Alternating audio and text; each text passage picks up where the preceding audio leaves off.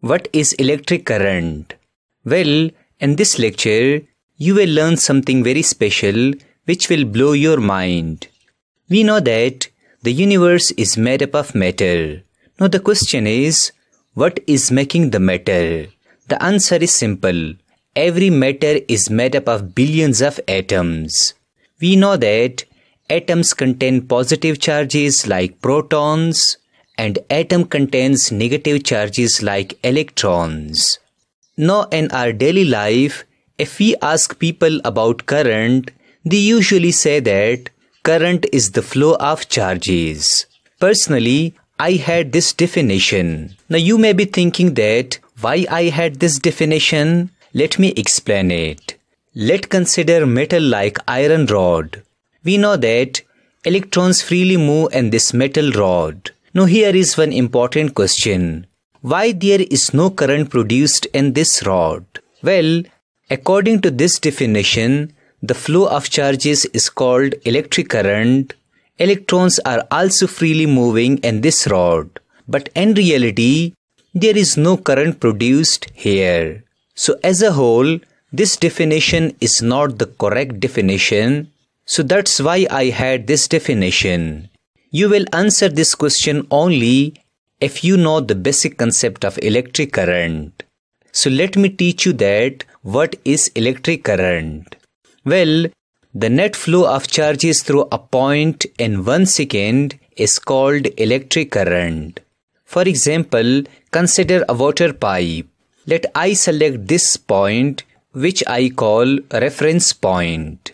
Now I am interested to calculate the amount of water passed through this point. Let 5 liter water pass through this point in 1 second. Now if I ask you what is the flow of water, the answer is simple. The flow of water is 5 liter in 1 second.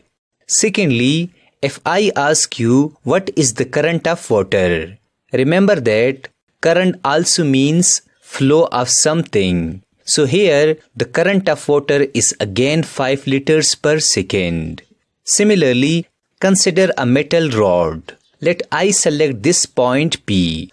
I am interested that how much electrons pass in 1 second through this point. Let there are 100 electrons passing through this point P in 1 second. Now if I ask you what is the flow of electric charges, your answer is simple.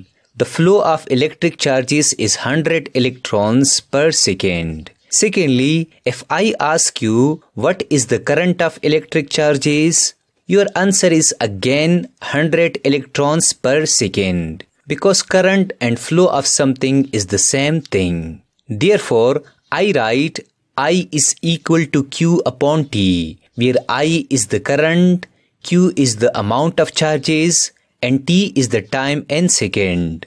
Thus remember that current is defined as how much charge pass through a point P in 1 second. Now here is one important point which you should note down. We can see that the electrons are flowing in one proper direction or in this direction. That's why we say that the net flow of charges is not zero. Now coming to the first question. Why there is no current produced in this iron rod? Well, in this rod, the electrons are moving in random direction. I mean, if electrons are moving in this direction, then 5 electrons are moving in opposite direction. In physics, we say that the electrons have arbitrary direction, which means that we cannot calculate the direction of electrons flow. So we say that no current is produced or the net current is zero. Therefore remember that current is only produced when there is net flow of charges through a point in 1 second.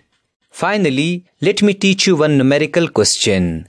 If 10 into 10 to the power 19 electrons pass through a conductor in 4 seconds, calculate the flow of electric current.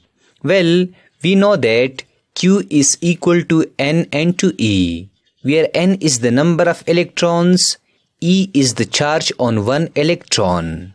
Also we know that The charge on one electron is equal to 1.6 into 10 to the power negative 19 coulomb. We know that there are 10 into 10 to the power 19 electrons, and I will multiply it by the charge 1.6 into 10 to the power negative 19.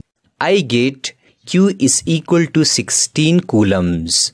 The formula of current I is equal to Q upon T. I know that there are 16 coulomb charges and the time is 4 seconds. So I get 4 coulomb per second or 4 ampere.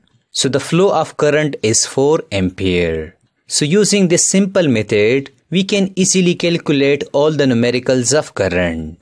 I hope that you have learned all about electric current.